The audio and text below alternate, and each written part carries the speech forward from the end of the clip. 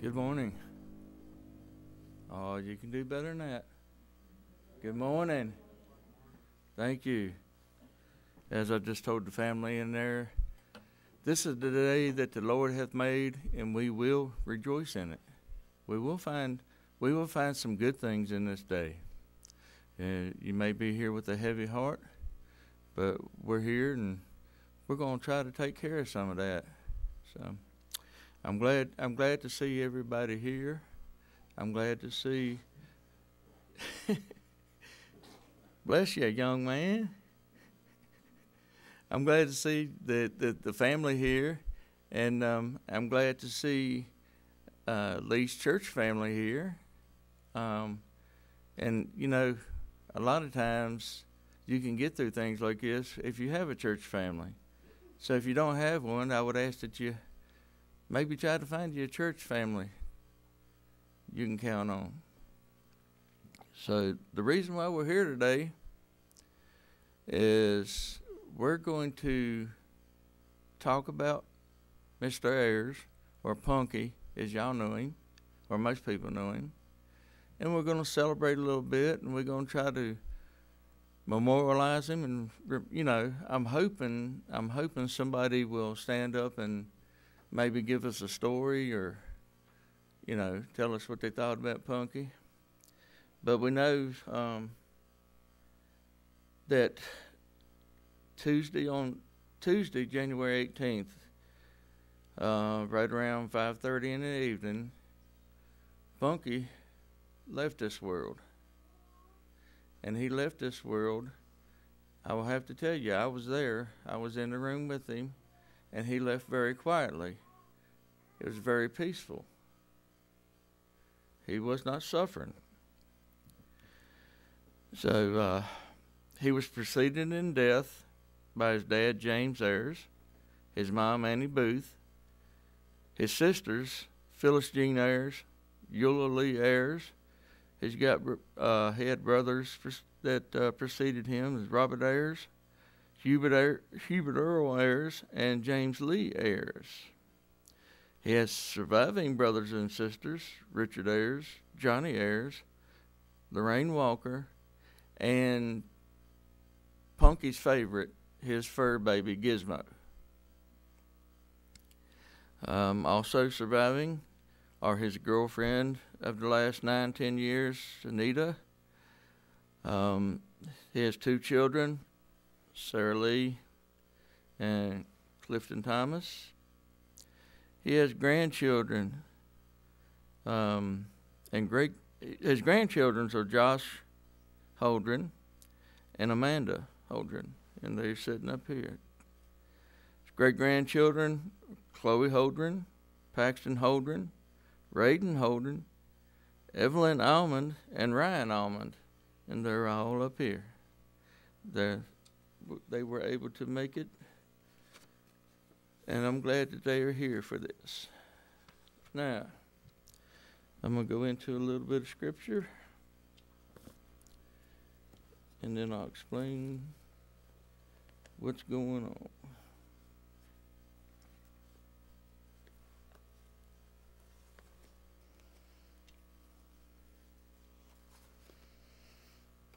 I haven't lost anybody yet, have I? Okay. Now, you're probably going to wonder why I'm going this route, and it'll be known to you in just a minute. Isaiah 55, verses 6 and 7 tell us, "Seek the Lord while he may be found. Call upon him while he is near. Let the wicked forsake his way, and the unrighteous man his thoughts. Let him return to the Lord, and he will have mercy on him, and to our God, for he will abundantly pardon." Let's pray. Father, I thank you for allowing us to be here today. I thank you for the blessings you've already bestowed on this family. Father, I pray that your presence will be here and the Holy Ghost will be here with us. And Father, I pray that we can help with some healing with these folks in here. They're going to be hurting. They're going to be crying. They're going to be wishing that he was still here. But Lord, the ultimate thing is your will was done, and that's what we must accept. So be with us. Let the Holy Spirit roam throughout here. Let the Holy Spirit touch your heart if it need be, Lord. But thank you once again. Please forgive us of our sins. In Jesus' name I do pray these things. Amen. So, from what I understand and talking to some family members and stuff, Punky, for the last, I don't know, couple of months or whatever, however many, I don't know the actual amount, was seeking the Lord. You know, things were changing with him, and I noticed that when we got together the last couple times, there was a change in his attitude and a change in his overall behavior. But at that time, I did not know that Punky was seeking the Lord. Now, I think you'll have to agree with me. Punky was a straightforward, no-nonsense, stubborn man. Is there anybody in here that can deny that? He knew what he wanted, and he knew how he was going to go get it. But sometimes it didn't always turn out that way, the way that he wanted, but he never stopped going for it. You know, and that's something that we can take to heart. Don't stop. If you're going for it, go for it all out. But, you know, apparently Punky still knew something was missing in his life. Now, he had a wonderful girlfriend. He had 2 great kids. He was his own boss. He was a truck driver. He got to go wherever, you know, they sent him. He got to see all this great stuff in the world, but he still something was missing in the man's life. And what he realized, and what I think he realized, all those years he had known God and they kind of went their separate ways, he was trying to get back to God. The Bible says we are to seek God daily. And Punky was starting to do that. He was starting to seek God, maybe for some answers, maybe for salvation. I don't know. I wasn't there. I don't know what was in the man's heart. But I'm happy to say that Punky was on track.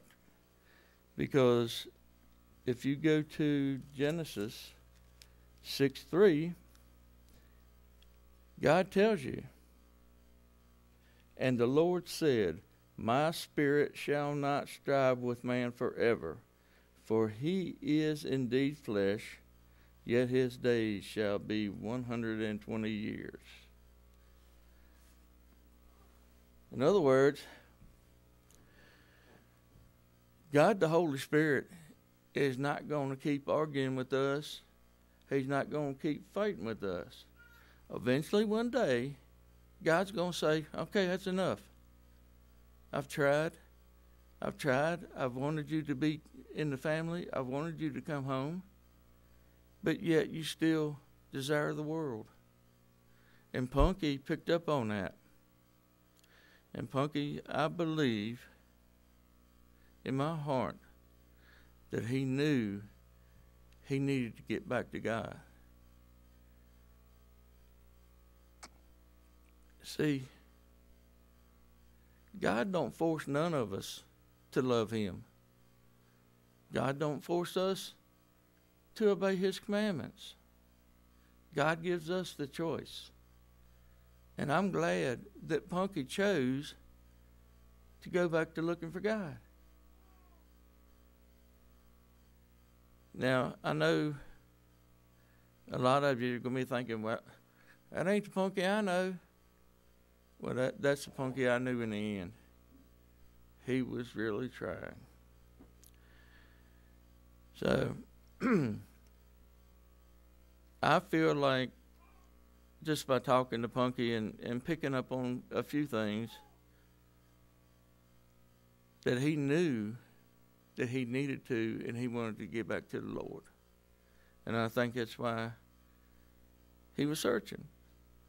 Psalm 105, verse 4 says, "Seek the Lord and his strength. Seek his face evermore."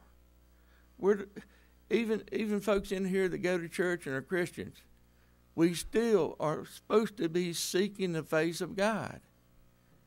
We're to never stop trying to get to God. And from what I understand, Punky picked up on that. So, that's a few things that I've seen about Punky, and I know about Punky. Is there anyone in here right now that would like to stand up, or you can sit there and tell us a little something about Punky? What you remember, what you respected, what you thought? Nobody?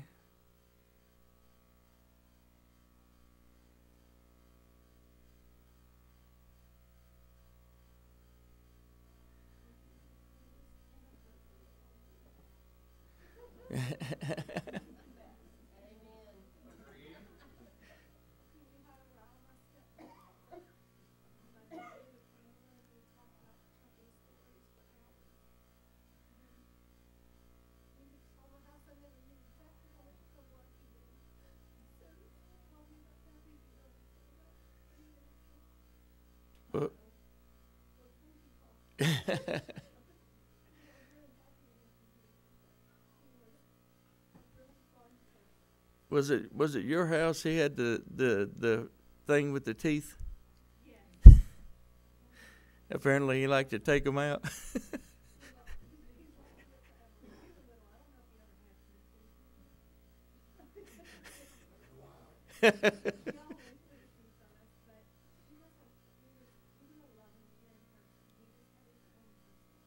Yes, I agree with that. Anybody else? I don't want to cut nobody off. I know all of you got memories. When I was little, Punky used to stay with us some, and Mom and Dad would go to the grocery store, and Punky would let us stay up past our bedtime. And when Mom and Dad would drive over, he would say, "Go run and get in the bed and pretend like you're asleep."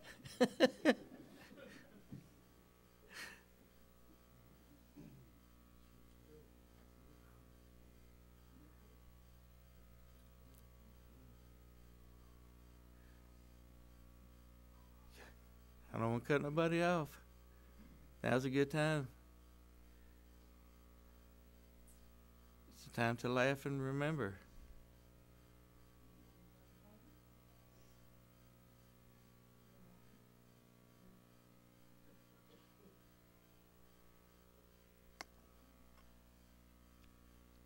Anybody else?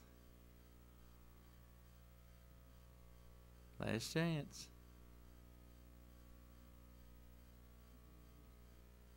Okay, well, I'm sure after the service is over, if you want to mingle and talk, that's just as good a time as any to talk about the memories and the good times.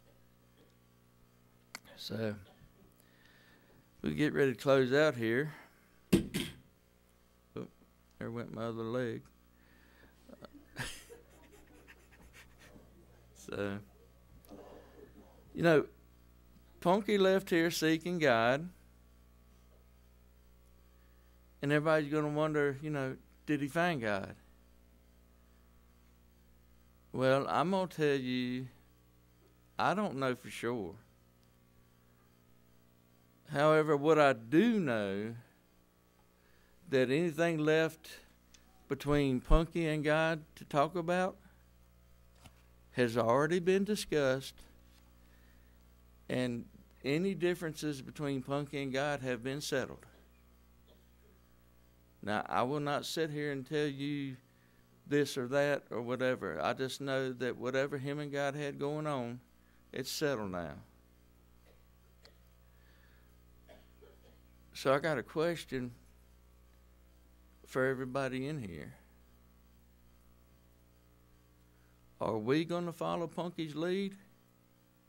Are we going to start back to seeking God again? Are we going to try to find our way back to God, maybe where we've slipped a little bit? God brought us here, and God's going to take us out of here. You can't stop it. But in the meantime, you can work on your relationship and work on that relationship that is a beautiful relationship, because He is the ultimate loving Father. And if you don't have your earthly father here, you can always have your heavenly Father to lean on. And I mean, Jesus is going to be your brother. Come on. You can't mess up going that route. So here's the thing. Here's the thing. Are you going to keep following the world and say, "Oh, I've still got time"? Or are you going to go ahead and start working on that relationship again? Because I'm going to tell you right now, Punky on Saturday he had planned to go see his great-grandkids. Unfortunately, Punky ran out of time. We've all got good intentions, but we need to act on them. We need to establish that relationship with God again. And those of you that know Punky and know now that he was actually trying, well, what's stopping y'all? What's stopping us? Nothing, absolutely nothing, but self. So think about it. Think about it. So, unfortunately, Punky did run out of time. But I can't tell you he ran out of time. He did or didn't run out of time in order to get things straight with God. You're here. You still have time. Think about it. Now, Punky, from what I understand from Anita, Punky loved Amazing Grace. So at this time, before I dismiss you, we're going to listen to Amazing Grace. You may sing if you want to, and please do if you know the words.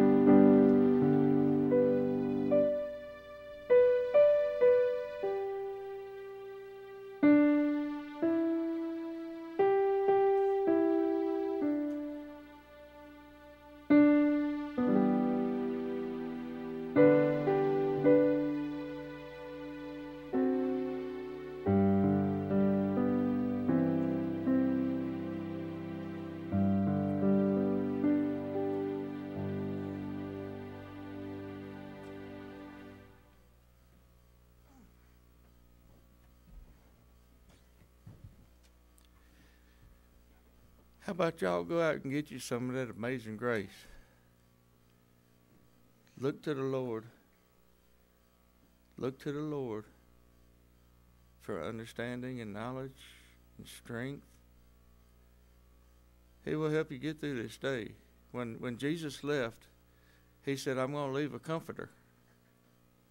And that comforter's here to help us through times like this. So, as you're going home or as you're talking to family, tell them you love them. Because you may not get another chance. And I don't know many people that don't want that last chance. If I just had a chance to talk to them before they left. Well, you can prevent that. You can prevent it. But the choice is yours. God's not going to make you do anything. So at this time, I'm going to pray for us to leave. And then after we're dismissed, y'all can get together and talk. We still have a little bit of time that we have the room here. So if y'all want to mingle and, you know, some of you haven't, don't forget the candy. And we got pictures. We're actually going back to like the 70s. We found film for an old Polaroid. So, and that was based on the picture of Punky and Lee and Tommy when they were young. So we're going to try to follow in that style. But anyway, let's go to the Lord. Father, I thank you for allowing me to be here. I thank you for allowing me to be your conduit, to speak your words of truth. Father, we as humans tend to think that our way is the best way. But unfortunately, most of us find out that it wasn't. So, Father, be with us. Be with those that are seeking you. And if they seek you, you will answer. You say so in the Bible. So, Father, I pray that everyone had an open heart this morning, even though it's saddened, and they heard your word. I thank you, Father, again for the blessings of this day. I thank you for allowing this family to be together to help send off Punky. And not to be sad because he's gone, to be glad. Be glad. He's not in the pain here on earth anymore. So I thank you again for those blessings. I pray you will be with each and every individual as they go out into the world and into their cars and back down the road, wherever they may come from. I pray you keep them protected. I pray you keep them safe. Lord, we know you can heal. You can heal the broken heart. You can heal the sick. And you can heal the sick soul. So, Father, please, if someone calls on you today, may you talk to them and work with them, and may they accept you and your ways. Thank you again, Father, for being here. In Jesus' name I do pray these things. Amen. You are dismissed.